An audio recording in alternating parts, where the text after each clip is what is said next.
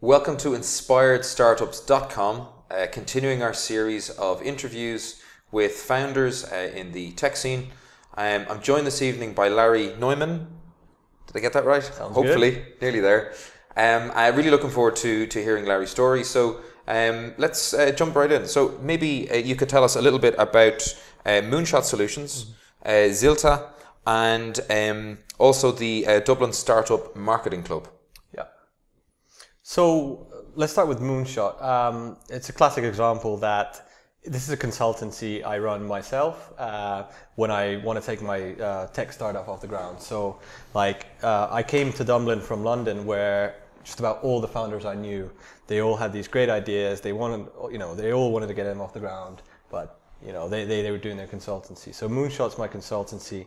Zilta is my startup, so that's my baby. We make age-friendly smartphones. So Brilliant. It's intended for people like maybe the parents or grandparents who don't really find technology so comfortable.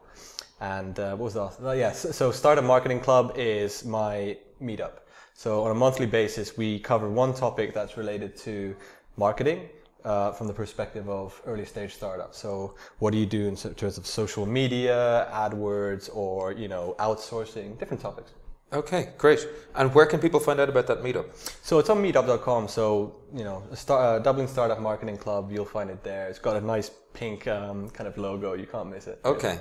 So there's a load of things I want to ask you, but the first one is, how does a guy from Finland end up in Dublin and then over in London and then back in Dublin again? So maybe you could just start how you came from Finland to Dublin in the first place. Well, that's a funny, it's purely by accident. So when I graduated, my first job was in an online games company. Back in the day when we were making these flash games, you could play billiards and stuff. So I went out and worked for one of those companies, and my first job was the summer that Google Analytics launched, and AdWords was just a new thing. They were like, okay, just do something with that. And, for me, it was absolutely fascinating. So I really got into it, and I just realized that you can do so much with it. You can translate ad campaigns into Turkish or French or Italian, even though you don't know them. So I really got into the Google kind of advertising culture, and I really enjoyed that as a job. Then I just realized that there's jobs out there at Google. 2006, it was just completely unheard of that someone would be working there. So I applied for a job, and it happened to be in Dublin. I'd never been to Dublin before, and I came here. Was here for a few years, and then I went to London. I thought it was a great idea to go to London to start an advertising agency with all the knowledge that I built in Google. It's a competitive space. It is a very competitive space in London. So the funny thing was that as an advertising agency, we didn't quite realize how tough it was in London. So we after 2 years, we hardly had any customers in the UK, but we had loads of customers in the Nordics. So what actually happened is another agency came to us and it's like, hey, do you guys want to just do kind of a collaboration, partnership, acquisition thing? It's like, yeah, okay, fine. So I exited that. Okay. And then my next question is, what do you want to do next? You've run your own company, you kind of like doing that, but what else can you do? And I just went into tech without actually really knowing I just wanted to start a tech company. Okay. I don't have a technical background myself, but I just thought it was a really good idea. I like the idea of that you can have a product that can really scale up. That's really exciting. Okay, and it's not just tech. You've gone all the way into hardware. You're actually developing a phone at the moment for you call them age-friendly people. Yeah. I'm going to coin the term an OAP. That's an old age phone. See if maybe that might work. But anyway, that's an aside. That's just a quick thought. So I'm very interested in that journey from someone that worked in the ad space, set up their own agency, and then went into hardware, not even software. It's a big jump. So maybe you could tell us about how you got to this point. Yeah. So last summer I got started. First of all, the best and probably the best thing that got started in the beginning is I found one of my old school friends who happened to be a developer, and he was able to compliment me and said okay, let's start a project and start producing, a smartphone solution for our parents. How do we start doing that? And we built this interface, and it was all based on Android. So we just released it on Google Play within a week. We what do you guys think? Just put it on a couple of blogs and try to see what happens. And for the first year, we just kept on giving it away for free just getting a lot of feedback from people. So we just got feedback from so many people from around the world. At one point we did a crazy thing that we put a live chat function within the app. So anyone in the world, all of our customers could have chatted to us. And we didn't kind of think that through, and we got like people chatting to us from Australia in the middle of the night. But in hindsight, that was the best customer experience we could get, like customer development we could get, because that product really, we got so much insight on what our customers, potential customers, really want. How do we get into hardware was all because of the customers. So everyone we talked to who'd had the app downloaded for them said... Yeah, so it's a good point to clarify for people. So there was originally an app that you pulled together very quickly. Absolutely. People could download it from the Google Play Store. And then that feedback led to the next step. Entirely. So talking to people who'd already downloaded the app or talking to people who might be interested, they all said that, listen, I don't know what Google Play is. Like, people downloaded this app for me, and it happens to be my son likes this, and I got to try it. That's great. But in actual fact, at 2014, there's still a lot of people who don't go to app stores to check out new things. Yeah, my parents would fall into that bracket. And the last thing they would ever do is put their credit card details on a smartphone. I don't know how long it's going to take. I don't know how long that's going to go out there, but it's a real thing. So for us, it was the logical step. We need to have a phone. And, we started off by having potential licensing partners, maybe doing a deal with a smartphone manufacturer. But, in the end of the day, in China, the way it's going now, it's actually the barriers of entry are so low in terms of getting hardware for yourself. You can see it in Kickstarter as well. So a lot of products out there, if they've got a good idea, they can go to crowdfund them and they can just get them sourced. We're kind of doing the same thing, except we're kind of... Okay, so you guys didn't go down the crowdfunding route. No, we didn't. But you looked at it very seriously. Yeah, so the crowdfunding model is absolutely brilliant in the sense that through pre-orders, for example, you can validate that there's actually, you put a price on something, you figure out how much it's going to cost you and what the profit margins are, and you just do it. People like it, they'll buy it, and so forth. But Kickstarter as a concept, we talked to a few people who'd already run the campaigns, and we did a lot of research into it and so forth. As a medium, you have to also be careful and think about, is that where you're going to see your potential customers? And for us, the Kickstarter crowd's basically 20 to 30-year-old, affluent men who like Arduino and they like, 3D printers. It's not really our audience. So it's much more important for us to find ways to address our customers in the places that they would go. And there's lots of websites out there, for example, for baby boomers or seniors, or surfers and so forth, that it's much more relevant that we start addressing them there. Okay, wow. And what's the size of that market? I mean, just the 8 big websites that we were looking at, just reviewing different places to go. There's like 45 million monthly active users in just like 8 big websites where people, they already offer tech gadgets, right? So either it's like, digital radios, or it's like different kinds of, I think, big button phones and so forth. Yeah. So for us, it's so much more logical to just go down that route. Even though it's maybe not as fashionable as Kickstarter. Okay, well, go where the audience is, go where your market is, which is the I suppose golden rule of getting to product market fit. Exactly, yeah.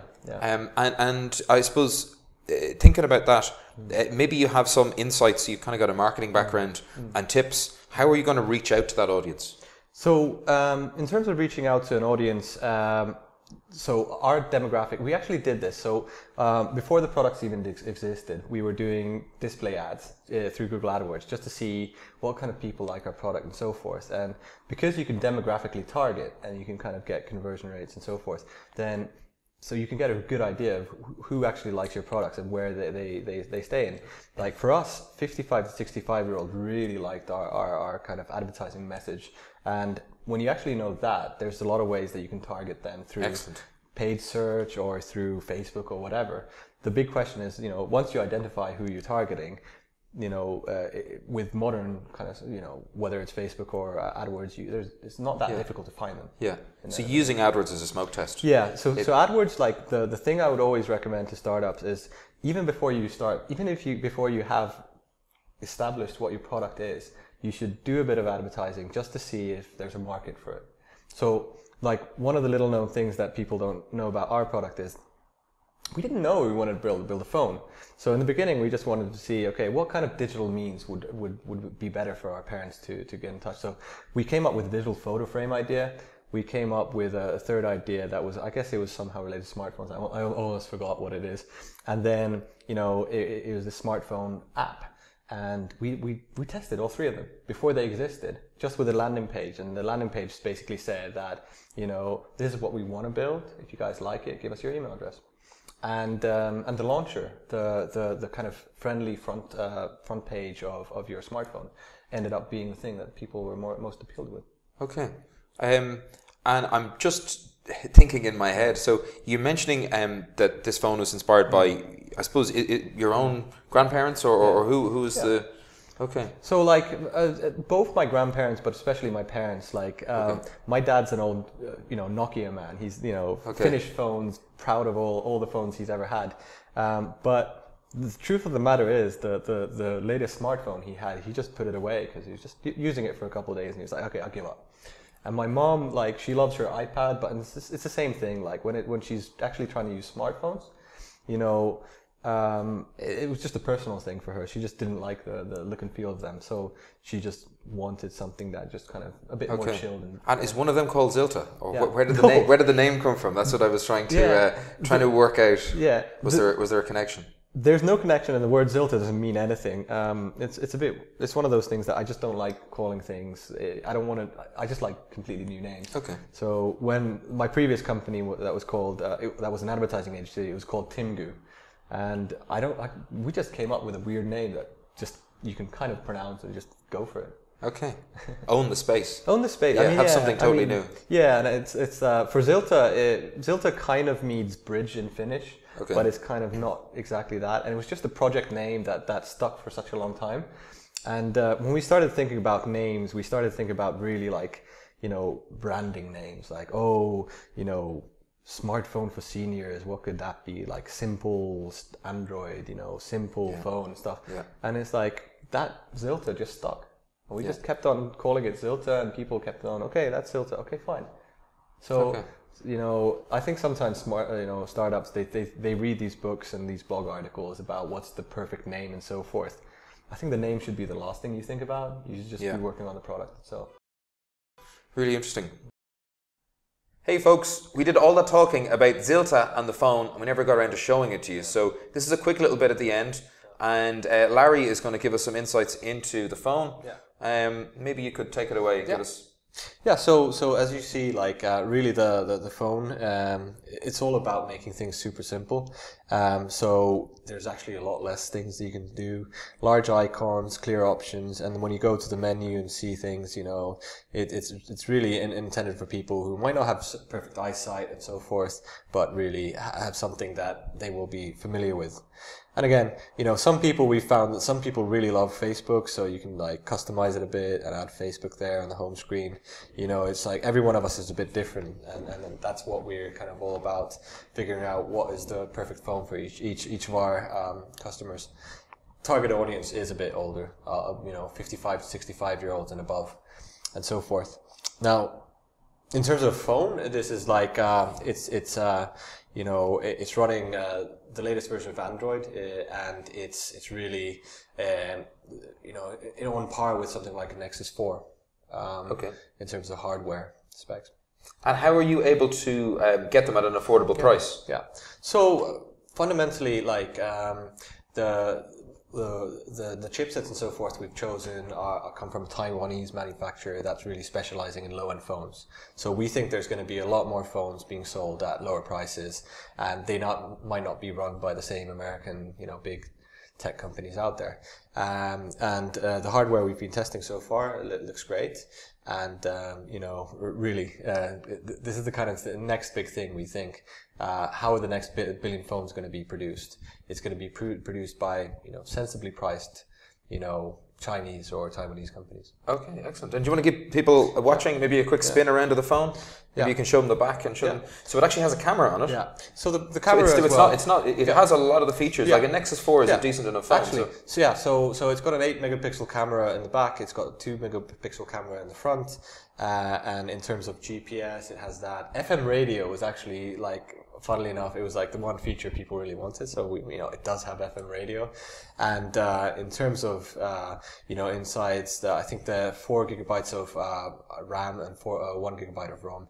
That was the kind of 1.3 gigahertz processor. That's basically speedy enough that it's going to run any of the apps you want, but it's not going to cost you the moon, basically. Okay, and you mentioned that you went through kind of a process of getting a lot of feedback when you released the initial app to the Google Play Store. Did any things you learned from that feed directly into the phone itself? I mean, totally. In the beginning, we assumed things okay, people really want to get their music from their phone and so forth. So one of the big apps on the in the very beginning of our first version of the app was a big music button. No one really pressed it.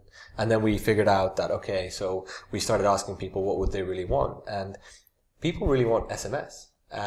You might think that people are using WhatsApp or they're using Hangouts and so forth, but in our target demographics, people really want SMS. So we're incorporating an SMS function there that should be hopefully easy enough to use and people feel comfortable with. Okay, great. Okay. And I suppose taking it back a step, how do you find being a Finnish guy in Dublin? How have you found, because one of the things that seems to be happening a lot now, a lot of people are moving to Dublin and it's getting a rep as a tech hub. Do you think that's deserved? Do you see that on the ground? Well, I think Ireland's, especially Dublin's, got so much going for it. So looking at it from the outside, I think it is a tech hub. It's when you think about the fact that there's I think it's 5,000 people, Google, Facebook, those big companies in the docks area, the Grand Canal docks. Silicon Row, I think is what they call it now. That's what they're nicknaming it. Exactly, and you think about why are all the American companies coming here? Okay, partly it's tax, but partly it's because there's a lot of good talent, and if you want to start an international operation, that's where you come. So, so for me, it already is. It's a massive global tech hub, and I don't think American or international companies have a choice when they want to start up a European office. They need to come here. So it's logical that if you have a startup, early stage startup, and you actually get to grow it to this phase where it can internationalize, you shouldn't need to look to London or somewhere. London's just an really expensive, hub in itself. How would you compare? Now, we're not trying to get scoring or one-upmanship on London here, but how would you compare? I'm always fascinated by this. Some people are really adamant that London is an emerging tech hub. Other people say Dublin's got quite a bit going for it. How would you score the two of them against each other? In my view, I think everyone has to go to London. They have to go for certain events, or they have to go potentially to meet people there and so forth. That's just a fact of life, that's where you go, and you maybe you establish yourself through investors and so forth. But in terms of running a startup, I can't name that case. Spotify, it started with lots of money, and all the other big companies that I know are London-based. They're big. They were big before they kind of established in London. In terms of running an early-stage company, they have some fantastic networking opportunities, like Campus London in Shoreditch, run by Google, and it's a big community. But trying to build a team, trying to get your product off the ground, it's not so easy in such a place. And I think a lot of early stage companies in Dublin should look at what they have good for you. So rent here, both for yourself and for your office, is so much cheaper than London. Living here is so much cheaper, and the fact that you can be in a slightly quieter place and actually just can focus on doing. And building a team around you, there's a lot of things going for you. And how do you find the community here?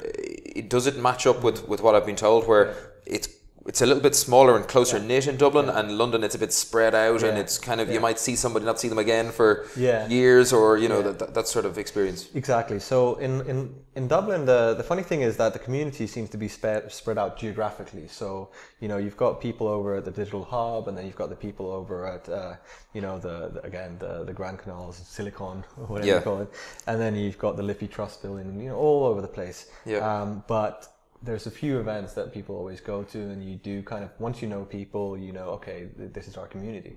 Whereas in London, everything is extremely central in Shoreditch. So, like, yes, there's companies outside of it, but everyone ends up going to certain, just about every night to one or two places there. But you almost never really get the close connections with people. Yeah. So you will know people by face, you'll know what they do, but you won't really build that, understanding of, okay, what these guys are doing and how you can actually help each other. Now, I'm not going to say that you don't end up helping each other in London. I'm just saying that it's more natural to do it here because you're all kind of in the same position. Okay, really interesting. Jumping forward, something that I've been fascinated with is the emergence of the Internet of Things. And if you peeled back the years, if you went even back 3 years ago, things were very heavily, startups were web-based, they were software-based. Yeah. Hardware was it was something that was too big to bite off. But with the Internet of Things, with what you're doing, there's been a real revolution, and I'm increasingly hearing of people that are setting up hardware startups, and we'll come back to the NDRC in a moment because there's a number of companies coming out of there. How, for people that are at home and are watching this and are thinking, do you know what, I can think of a really good hardware or physical product I'd like to produce, what lessons would you have for them? I think the interesting thing is, like you already said, that the kind of barriers to entry in hardware have just about collapsed completely. Like there's the emergence of China and specifically Shenzhen as the kind of the one factory for all the electronics that you can ever imagine. Means that with the amount of scale that they produce there, it means that you can get components extremely cheap.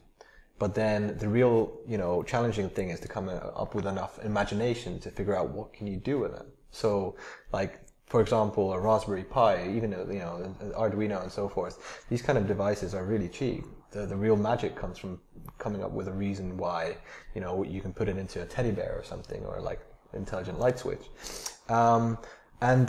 Because we've reached a stage where Internet of Things, or just in hardware, there's so many people doing it, and through the internet you can go get quotes from China and so forth. It does mean that the factories are much more open to doing this customization. That, okay, we can start off doing a small batch of orders specifically for you guys, but who knows where that's going to grow. So it's actually not so difficult to go get offers, from China. And if you're just thinking about, how much would it cost for me to build this kind of product? Like, I've got this idea and so forth. Getting the prices figured out is not so complicated. The big challenge is, again, like actually coming up with a product idea itself that people want to buy. So for that, the real challenge is, put it on Kickstarter, put it on your website and see what people think. If they pay for it, you can build it. Okay. For most people, and I would include myself in this, the thought of going to China, sourcing a product. Yeah. Have you been over, or have you done it all remotely? I've done it all remotely. Okay. But I have learned a lot. That was my next question.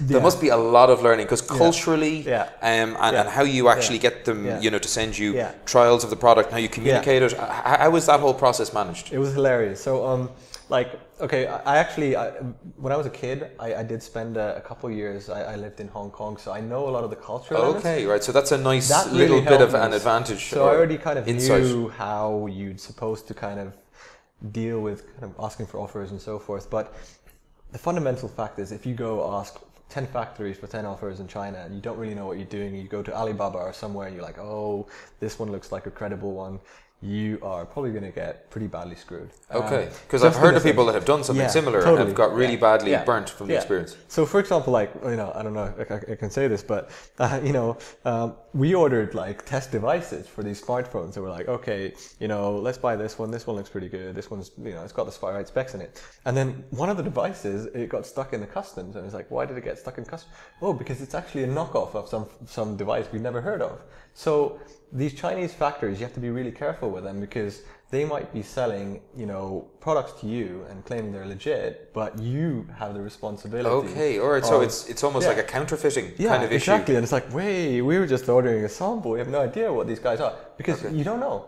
There's anyone can have a website. Anyone can say that they're, you can buy phones from them and so forth. Okay. So the magic thing that now we've got set up with is go through people who've done it before. Go through people who are doing, importing, Okay. supply chain. So do you have consultants and so forth. like kind of an intermediary? Yeah. Someone that's Irish or something that's European? So we've got one in Ireland as well, but in the same time, when you're getting quotes, you need to go to get them in different places. So we've got one in Finland and we've got one in Ireland.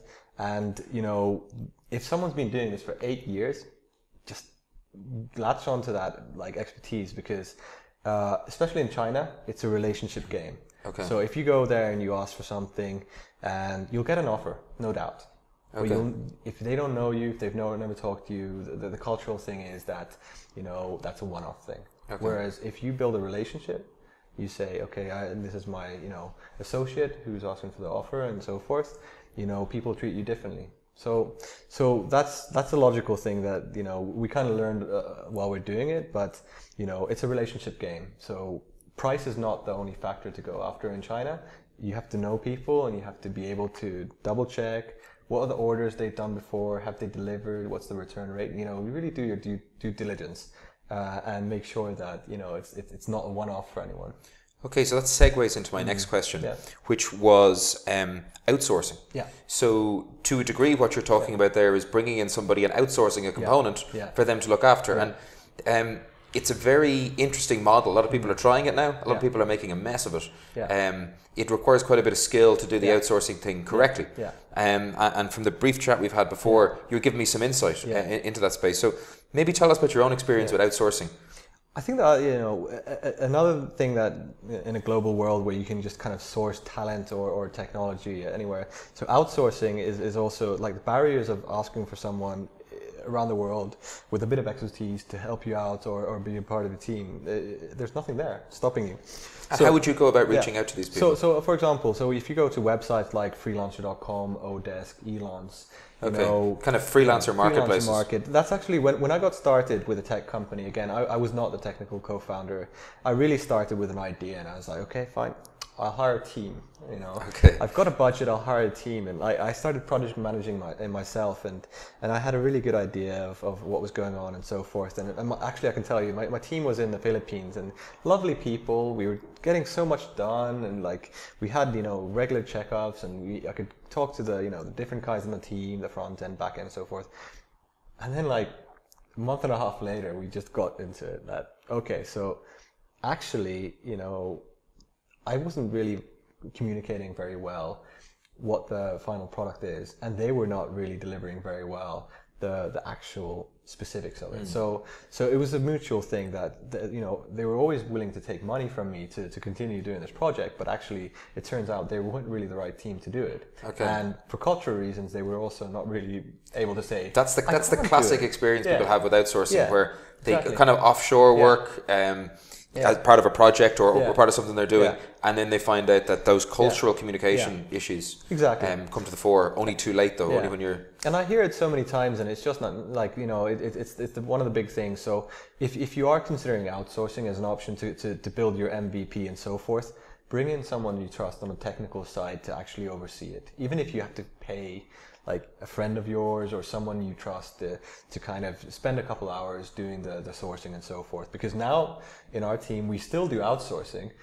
My technical co-founder gets involved, and we're very careful. And there's other things you can do as well. Like one of the favorite tactics we have now is that when we have something to do, instead of hiring someone to do a big gig for us, we hire a lot of people to do small gigs just to kind of see who can do it, right?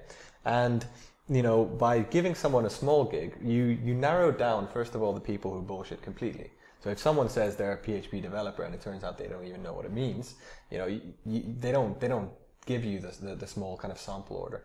But then, you know, over time, again, like once you do get the right people, then okay, fine, you can give them more responsibility and you can do repeat orders. So it's the old story of building the relationship. Exactly, yeah. And you have to give it maybe a small little bit of work, see how that's done a bit more, and then build that trust. And they trust you and you trust them, and then you can take it forward. And to be honest, my favorite website to do it is Fiverr.com, where you just pay a $5 for someone to do some really great stuff, some great gigs up on Fiverr. And so the way we do it is like we order pretty much the same thing from 3 different guys. We check it out, and if there's something, you know, there, then we've ended up repeat buying from them and so forth. So I think for us it's slightly more inefficient, but the biggest waste of time for you will be chasing down people who are not doing their jobs. Yeah. So in that sense, it's very efficient for us. Yeah. So with Zilta, you have a pre-order model in place, which is brilliant because it's validating your product. Yeah. And maybe you mentioned you're going to be reaching out to baby boomers, and you've identified websites. Yeah. Do you have some tips for people that are looking to go down, not the Kickstarter model, but people that are looking at pre-ordering? What could they do, and I suppose what can they learn from what you've done? I think in terms of pre-orders, I think these days, you can open up a Shopify website and you can start taking payments through Stripe, for example. Those are two websites. I'd recommend that. Opening up e-commerce possibilities is not that difficult these days. So as soon as you can actually put a price on your product, do it. Even before you do that, like, just go ask people. Go ask them. Like, it's a tough question to ask, but the sooner you can go and recognize in your startup that, is this something people would pay for? Yeah. How much would they pay for it? Would they pay more than the competition? Those are the questions you need to validate. Customer discovery. So early, yeah. And I think pre-orders is a great example because, again, we really are in control of the situation. We know how many we need to get sold. We know how much they're going to cost, and we know what our profit margins are. And that's something that we can build upon the rest of the startup around it. Okay. Right? So, and that's also a good idea because, let's say you're looking for investment. Until you actually have sold products, which is a lot of startups I've talked to, they're still kind of working on their idea. Investors are going to be very, cautious about anything that's not selling. Yeah. But if you can even sell a small number of pre-orders, then that's brilliant. Yeah. It's validation. Yeah, it's total validation. It's showing that you've gone from one part all the way through the process and the chain. Yeah. And speaking of investment, are you guys looking at that space? Yeah, is that something that you have on your roadmap? Yeah, we're going to start an investment round this summer, and I think we're going to be in the same position as everyone else that, we have a product we really like. We're going to start pre-orders and see if there's validation there, and that's really going to guide our potential valuation and interest in our product. I think realistically it's something that something that whether you're in London or you're here, it's going to take a few months, and that's something we're aware of, but it's something that, we're looking just as everyone else, that, our ambitions are to grow considerably. Okay, great. And then changing gears slightly, the Dublin Startup Marketing Club. Yeah. Maybe tell us about when's the next one on? So the next one's on the 3rd of June. And do we know what the topic is? The topic's going to be crowdfunding. Okay, so it's tapping into what we were talking about earlier. Yeah. Okay, good stuff. So when is it a good time to go out and do a crowdfunding campaign, and what are the kind of things, and what are the processes? So we've actually gone through it. We went through 90% of what you need to do to launch a crowdfunding campaign, and then we decided not to. Okay. So I'm say that took a bit of discipline. Yeah. To not push the button. Yeah. But sometimes it's the best thing you can do, and like every time you do something like that, you let's say you launch a website or you do a piece of market research and so forth, and you think that, okay, was that worth my time? Every time you can do something that clarifies what your value proposition is and gets you closer to the customers, it's better. So that meetup is all going to be about when is it the right time to do crowdfunding, and what are the best techniques. We've talked to loads of people who've done crowdfunding campaigns. What are the real tactics that you need to do to succeed? So the space you're in is really interesting, and where do you see it evolving? So where's the space going to go? I suppose from a couple of things, the area you're in with the phones and what you're going to do. You mentioned investment, but how you're going to grow it. But then also, how is the overall area going to evolve? So this year, 1 billion smartphones are going to ship, like, around the world. So whatever you do in terms of mobile technologies, whether it's an app or if it's a piece of hardware and so forth, it's a massively growing market. And I don't think we've even seen the beginning of where it's going to end up. For us, we think that the next couple of years we're going to be selling our smartphones. We know our customer market, and we know the amount of sales we need to get to start growing. Our major competitor has 24 million in quarterly sales, so like there's a big opportunity to eat some of their dinner. Yeah, exactly. But the future is bright for anyone in mobile right now, and I think most of the great ideas haven't been invented yet. Okay. And are you tempted to move into wearable tech or anything like that down the line, or is that just way too far? Absolutely. Actually, it's not so far at all. So well, for example, Google Gears, like Google smartwatches, they run on Android as well. So porting some of the things we've already learned is not that distant. I think what I would question is Google Glass, for example. It's been on the hold for the last couple of years, so that's probably not where I would place my bets.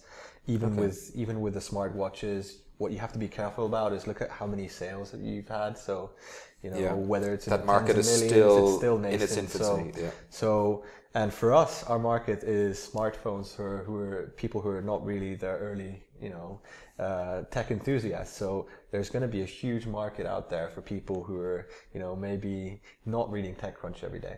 Okay, really interesting. And you touched upon accelerators there. And you mentioned you just going through an accelerator at the moment. Yeah. How have you found that experience? Yeah. And people, particularly in the hardware space. So a lot of people go to accelerators with kind of a web or software idea, and it's kind of a well-trodden path. But going to accelerators with a hardware product, how was that? I think we went to so we're in the NDRC Launchpad right now, just finishing off, and then we went there with a very clear problem. We didn't have a business plan, really.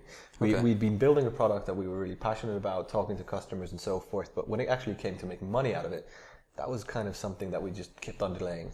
So I think the best part of accelerators is that if you have a focused problem that you really need solving, 3 months of dedication and advisors and mentors will help you get through that path. It's like chipping the block of marble into something that you can actually recognize. Exactly, And for us, it's been absolutely brilliant. I think the one thing word of caution there is that sometimes you might be too hasty to try to pivot. So if someone gives you a bit of advice, you might be too enthusiastic. Yes, always be pivoting, isn't it? Exactly, There's definitely, from our own experience and people I've spoken to over the years, you can only pivot so much until you go, well, actually, hang on, I believe in what I'm doing and I believe in who I am and what we're at.